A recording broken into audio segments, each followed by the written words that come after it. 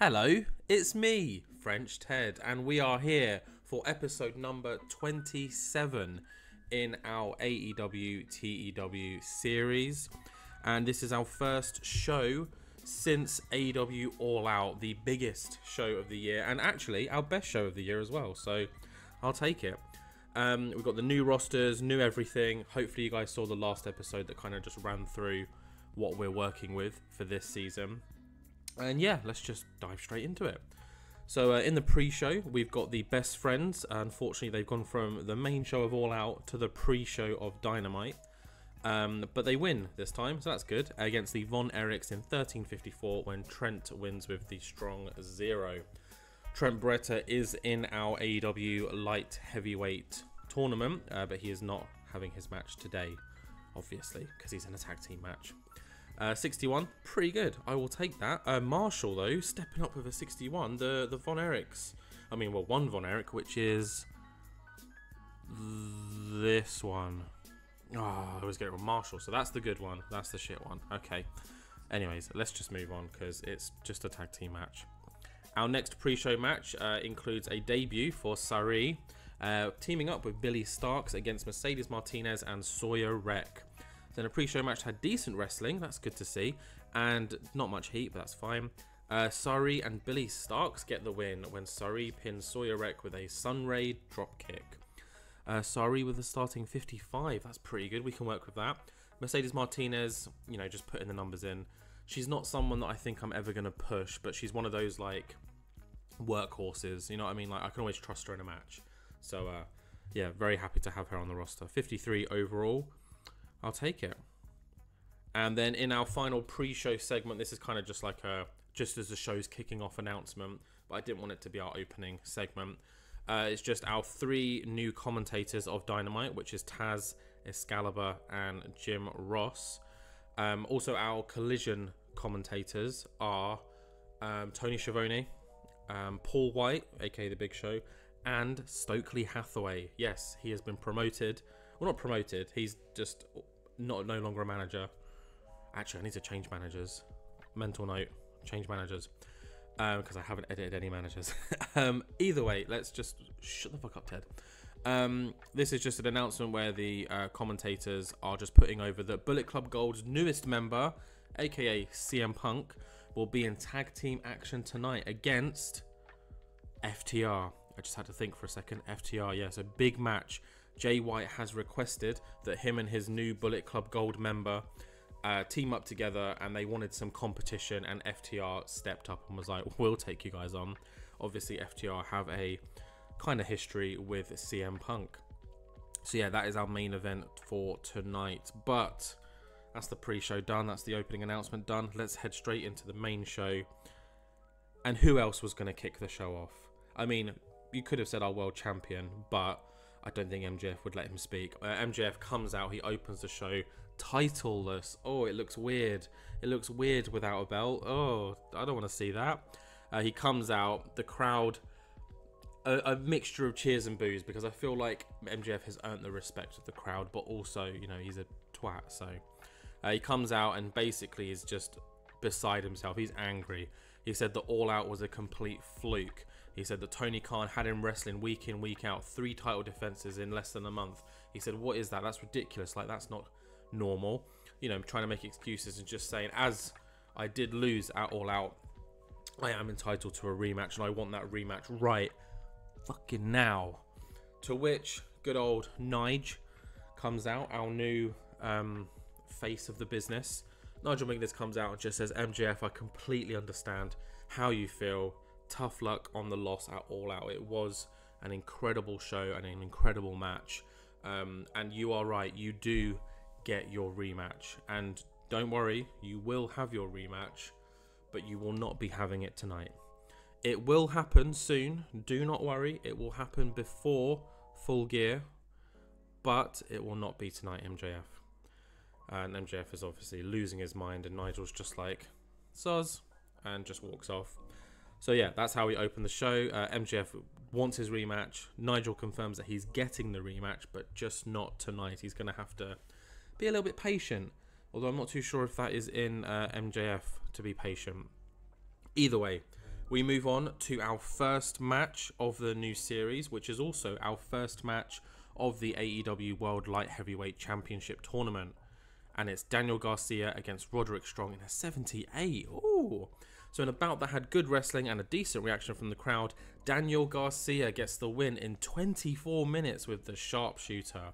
I had this marked as a technical masterclass, which is something I haven't used much, and I'm quite happy how it turned out. I was expecting this to be doo-doo numbers, but Strong with a 73, nice. Garcia with a 70, decent. And they've got pretty good chemistry. Oh, shame it's the one and only time they'll face each other for a while. So Daniel Garcia is our first winner in the tournament and advances to the next round. 78, love that. Let's move on. We've got some singles action with Samantha DeMartin, who recently moved from Collision to Dynamite, facing off against Deonna Purrazzo. And in a decent match, DeMartin gets the win with her big boot. A 61 rated match, decent. DeMartin with a 50, okay. Purrazzo with a 65, okay. And they've got chemistry as well. I don't know what's happening, but even at All Out, I think there was like 2 or 3 matches, maybe even more, that said they have good chemistry. I'll take it. Like, I need to make a mental note of these, because it flags up when they don't have good chemistry when I book matches. It's like, warning, someone's going to have bad chemistry. But when it comes to good chemistry, it doesn't want to tell me. So I might need to make a new tab on my spreadsheet with good chemistries. But yeah, Purrazzo's getting better at her gimmick as well, so that's only going to help her performance. Solid match. Good showing from both these. Nice. Following this, though, Christian Cage comes out, and obviously he's not happy. He said that he spoke to Tony Khan and Nigel McGuinness in the week and requested his rematch against Will Ospreay, and they were told that Will Ospreay will not be at Dynamite tonight because he has prior engagements in Japan. So Christian Cage has come out, took it upon himself and just said, why should we have a champion in AEW who doesn't turn up to AEW? AEW should not be the number 2 company for anyone, and if that's the case, they shouldn't even be here. They shouldn't be recognized as All Elite. That shouldn't be advertised. They should be able to compete. And he was like, my title, the title that I own, is in Japan right now, when it should be defended tonight on this show. And if I'm being honest, I kind of agree with Christian. It's a little bit shit that he isn't here, Will Ospreay, after signing him. But I get why Japan would take precedent. Annoyingly, there's a few people on Dynamite who aren't here tonight that are in Japan, such as Carl Fletcher, Mark Davis, I think Jeff Cobb as well is currently in Japan, Alex Coughlin. Yeah, that's like 6 people. So I'm going to have to look at their contract situation and see if there's a way I can tempt them to be here instead of Japan. Will's going to be hard. The rest of them shouldn't be too hard. But yeah, Cage is just slagging off Will Ospreay, and whose music hits? It's Lance Archer, who did make an appearance at All Out and helped Will Ospreay win the FTW World title. And he just comes out and just tells Christian to shut his mouth, and says that Will is 10 times the wrestler that Christian ever has been. And Christian might not be here, but I am. And if you come for a fight, I'll take it. To which Luchasaurus steps forward, and Christian goes, I mean, you can have your fight, but as always, you have to get through Luchasaurus. So 6-7-8 segment, nice. Everyone's chatting. And in an extremely short match, Lance Archer defeats Luchasaurus in 4 minutes with the blackout. So Lance Archer, an incredibly dominant display here, because Luchasaurus isn't someone to just, lie down. But Archer just seems to have a new lease of life recently. And yeah, destroys Luchasaurus with a 70 performance. Nice. I will take that. So Christian obviously shit scared now. He's like, whoa, maybe I shouldn't fuck with Lance Archer. But that ends this segment. Luchasaurus rolls out the ring. Christian kind of helps him up slightly, and they back off while Archer stands tall with Jake Roberts at the side. Following this match, we have an interview with CM Punk. Dash is chatting to CM Punk, just being like, Punk, you're in the main event tonight, teaming up with your new teammate, partner, as you are now a Bullet Club Gold member. How have you settled in? It's only been a few days, but what's it been like? And just as CM Punk goes to talk, Jay White comes in, bang, bang, and he's just like, oh, it's great having Punk in Bullet Club Gold. I mean, we just go from strength to strength. It was me and Rock Hard Juice. We bring him the monster that is Keith Lee. We then add the high-flying capabilities of Hard Rock, Chris Bay, and now we've got the best in the world, CM Punk. Bullet Club Gold just gets shinier and shinier as the weeks progress. And tonight, the Bang Bang Club, CM Punk, Jay White are going to teach FTR one hell of a lesson. Come on. And then he just kind of drags Punk away, and Punk's just like, oh, okay. So we don't know whether Punk's happy to be here or not, but he is competing tonight with Jay White, the man that he wanted to, you know, put to sleep. And now he's working with him. So, yeah, good segment, 75. I'll take it. Let's follow this on with Chris Bay's match.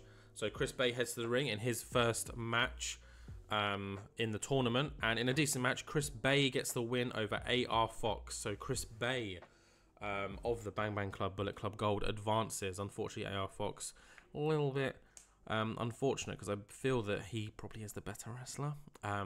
But yeah, Fox with a 62, Bay with a 59.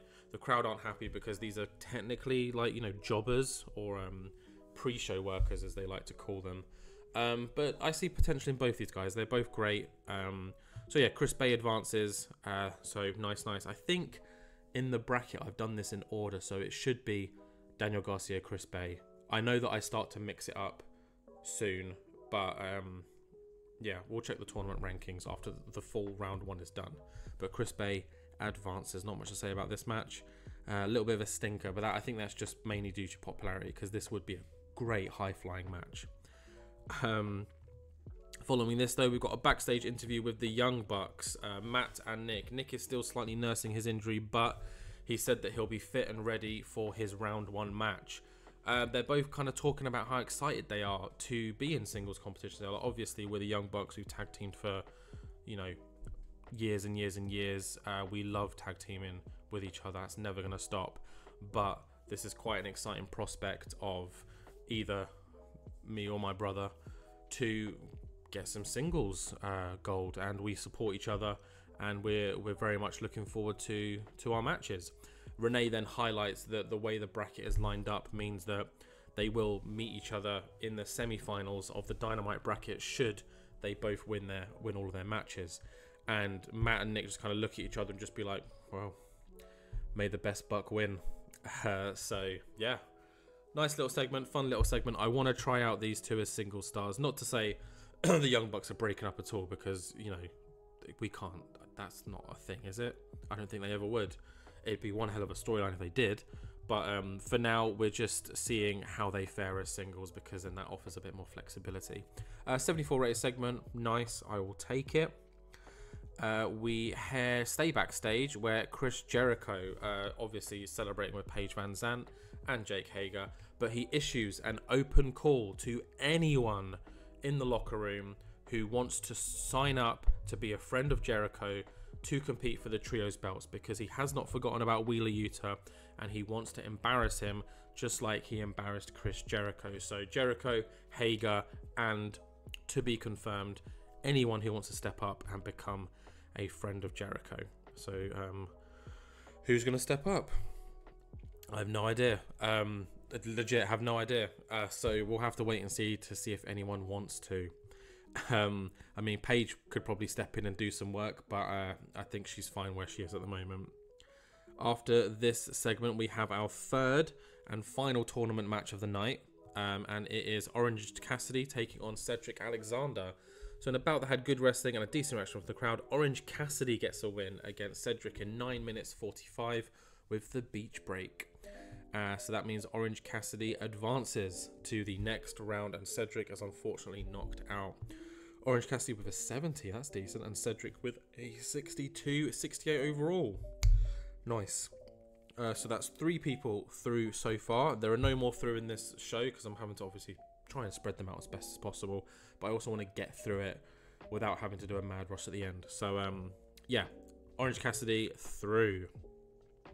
We head backstage where MJF is still kicking off about life, and he bumps into Ron Killings, and Ron Killings is just like, whoa, MJF, my dude, you need to relax. Like, Nigel said you'd get your rematch, so, you know, breathe. Breathe. And then obviously Orange Cassidy has just finished his match and is coming backstage, and he's like, you need to chill. Be like Orange Juice Cassidy. And Orange Cassidy kind of just stops for a second, looks over, and R-Truth is just like smiling at him. And Orange just little thumbs up. Ron Killings, little thumbs up. And they kind of like thumbs up for a little bit too long to each other. And MJF is just in the middle of this like, what? And then just pushes through them. And the camera just stays on Ron and Orange just holding a thumbs up. And then it just fades to the next segment. So seems like Ron Killings thinks that his name is Orange Juice Cassidy. And they have been thumbsing up for the last 10 hours. MJF obviously no longer hasn't calmed down at all. In that fact, he's probably more angry because now he's got to deal with these two backstage. But yeah, fun little segment just to introduce Ron Killings and maybe a potential teasing of a partnership. Who knows? After this, though, it is our main event. It is Bullet Club Gold, aka CM Punk. God, who'd have thought we'd be saying that? And Jay White against FTR. Let's go. 76. I thought it'd be better than that. I'm not gonna lie. At least Jay White and CM Punk don't have bad chemistry with each other. Punk with an 85 though. So in a superb match, Jay White and CM Punk defeat FTR in 22-27 when CM Punk makes Cash Wheeler submit. Punk with an 85, Jay White 77, Cash and Dax around the 70s. The Bang Bang Club storyline has advanced and gained heat, and obviously FTR have great chemistry. So Jay White and CM Punk work together, I guess. It wasn't much of a fluid match. They were definitely acting like single stars, and it wasn't until either one of them was starting to get a bit overwhelmed that they thought, oh shit, let me just tag in. Jay White, of course, kept tagging CM Punk in, and Punk's just like, ugh. So this was very much a Punk carry for the most part, and then Jay White would just sneak himself in every now and then, do a bit of damage, sneak back out. But great work from everyone involved. Fun little main event, and CM Punk seems to be fitting into Bullet Club Gold, whether he likes it or not. 76 rated. That does end our show, but we do have a final post-show segment, and this is an announcement that I was told about 2 or 3 weeks ago, but I completely forgot to add it to any episode. So I'm adding it now because there's less than 30 days left. Mercedes Moné is going to be leaving us shortly to film a television series. We do not know how long she will be out for the television series. I'm assuming it'll be a couple of months, probably like 3 months, 6 months. I'm hoping it's on the shorter side. But in the next 30 days, Mercedes Moné will be leaving us to film a TV series. Maybe more of The Mandalorian, because I think she was in that. Or maybe something new, who knows. But super exciting opportunity for Mercedes. We wish her luck, and we wish her to come back sooner rather than later, because she is probably our biggest star in the women's division. 74 doesn't count towards the show score, but let's see how we did. 80 overall, nice one. Nice standard show. This wasn't anything too crazy. We had a fun main event, a really strong opening match, and obviously MJF being MJF. Yeah, Orange Cassidy, Chris Bay, and Daniel Garcia progress. Samantha DeMartin getting a nice win, and the Ospreay New Japan problem is slowly growing, so I'm going to have to take a look at that and see what we can do. But yeah, that was Dynamite. Thank you for watching, guys. Let's jump over to AEW Collision and see what's happening over there. And we are here for Collision. I've noticed that we've got the wrong Collision logo. I've managed to find one that is the real Collision logo, so next episode we'll get that updated. But we are here, first Collision of the new season, and we'll have more tournament matches, and we will hear from and see our new World Heavyweight Champion, Hangman Adam Page. Very exciting stuff. But in the pre-show, we've got 2 matches. TEW are reunited, both of them free from the shackles of the JAS. Obviously, Anna Jay was kicked out, and Tay Mello eventually left as well because Jericho abandoned the stable. But this is the first time they've been on the same brand without the JAS attached to their name. So yeah, by choice, they've reunited, and they face off against the Renegade Twins and win. Tay Mello gets the pin with the Tayagoshi. Tay Mello doing really well, 59, carrying the match, which is great to see. And yeah, she's back with her bestie, and Sammy Guevara is also there ringside. So yeah, love that. Let's continue with our pre-show, which is Eddie Kingston and Brian Cage, the final pre-show match. Yeah, just want to give Eddie Kingston some more matches and screen time, which you might see more of later. And Brian Cage is just a big muscly sponge to get beaten down on.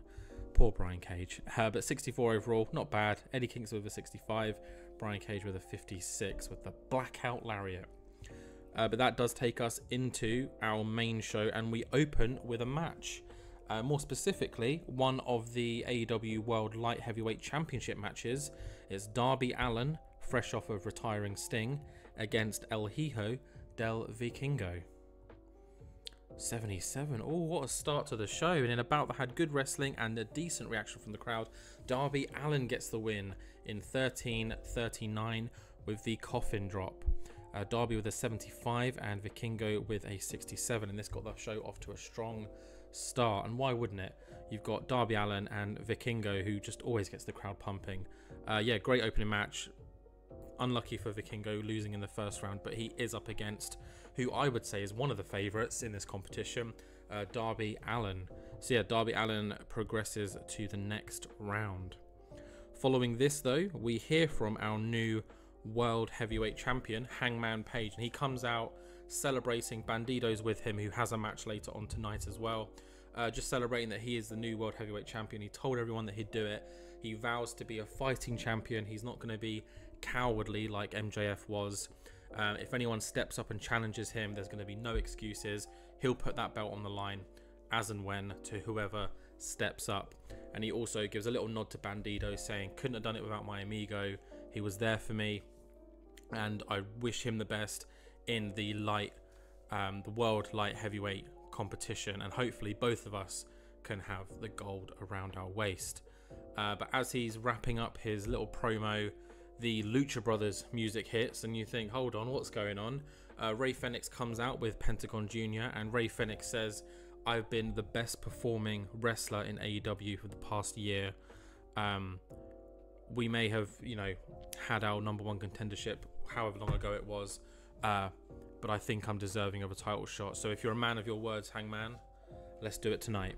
And of course, Hangman Page, being the beautiful face that he is, says, you're on, I'll see you tonight.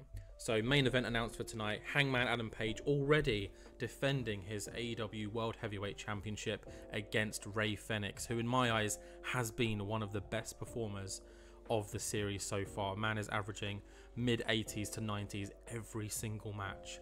So yeah, hopefully that is going to be one hell of a main event.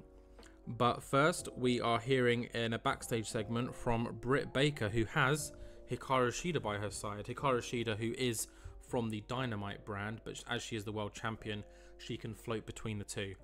So Britt just says that she's not worried about her and Hikaru being split by the brands, because as long as Hikaru Shida remains world champion, they're going to stay together on Collision. So that means Hikaru's probably not going to be showing up on Dynamite unless Britt Baker's there.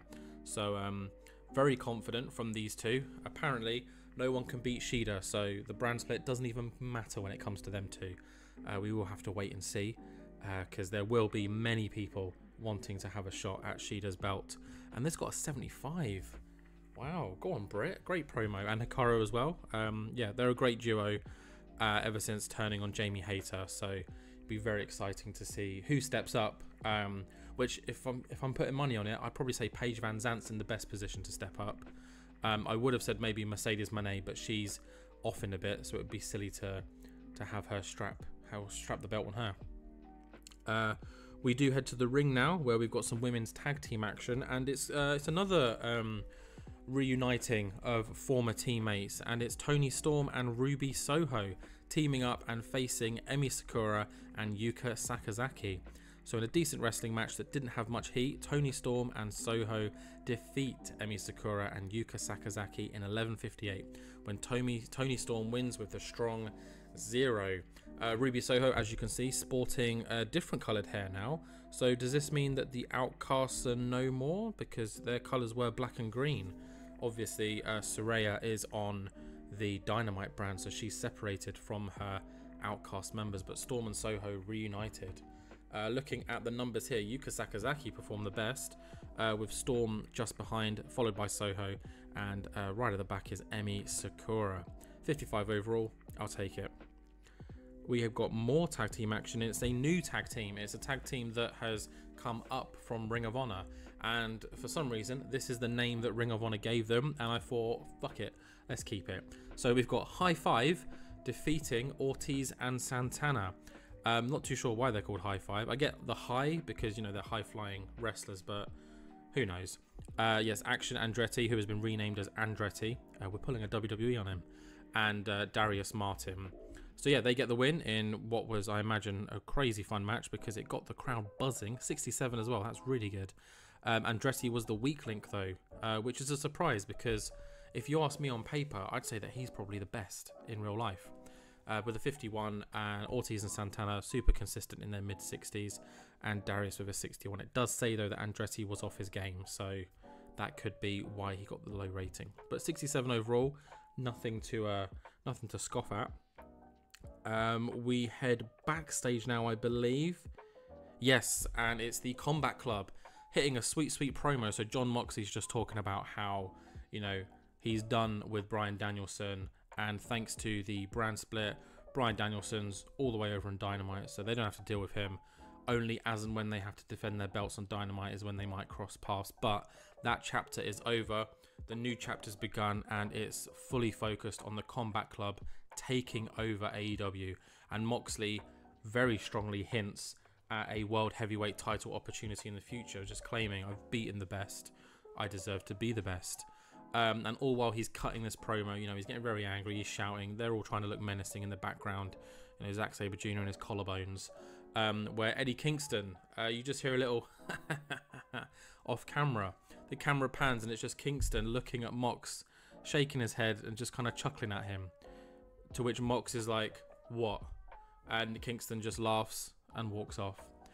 So Eddie Kingston still disapproving of Moxley and the Combat Club's antics. As we saw before All Out, he kind of called them out on their shit, and then he ended up having to face Claudio. But yeah, Eddie Kingston still has a little bit of beef with the Combat Club, so we'll have to see where that goes. But again, great improvisation from Moxley and Kingston, 83 overall. I will take that.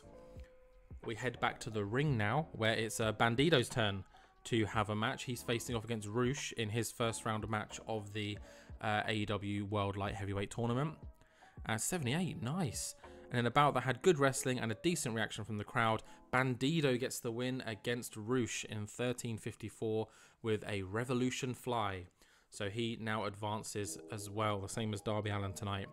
Bandido with a 70, Roosh with a 72. Roosh has got surprisingly, well, not surprisingly good number because he's great, but he's pretty consistent too. Him and Andrade, which is why I quite like pushing that team. But yeah, 78 rated match, that is very good. So far we're doing very good with our matches. Let's hope that continues all the way through to the main event. But after this segment, Renee gets hold of the reunited Toni Storm and Ruby Soho and just says, guys, good to be back together. And Tony and Ruby go, yeah, like it doesn't feel like a day's been missed since we last teamed up. And Renee also said, thoughts on Saraya on the other brand? And they're like, we don't have any thoughts really, and just kind of like smirked to each other and walk off. So I think there might have been a little bit of beef between Saraya and the other two members of the Outcast. Toni Storm, who didn't do much when she was on Dynamite but seemed quite happy, and if I remember correctly, Soho and Saraya didn't pick up many wins at all while it was just the two of them, so maybe Toni Storm was that happy glue that they needed. But 64 rated segment, nice, nothing to say.